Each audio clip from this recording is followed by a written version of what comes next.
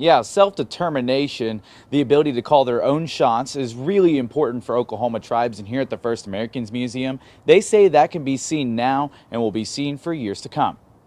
There was a transformation in tribes all across this country after self-determination.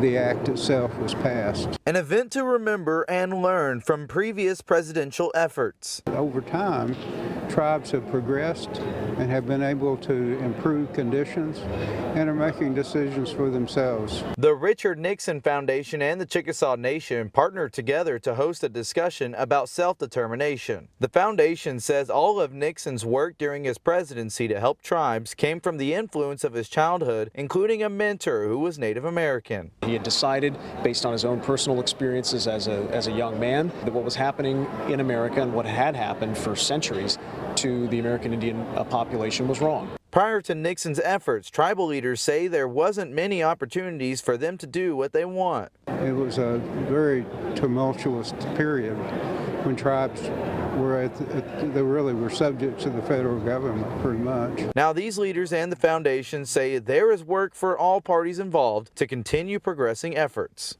You have to know where you've been in order to know where you're going.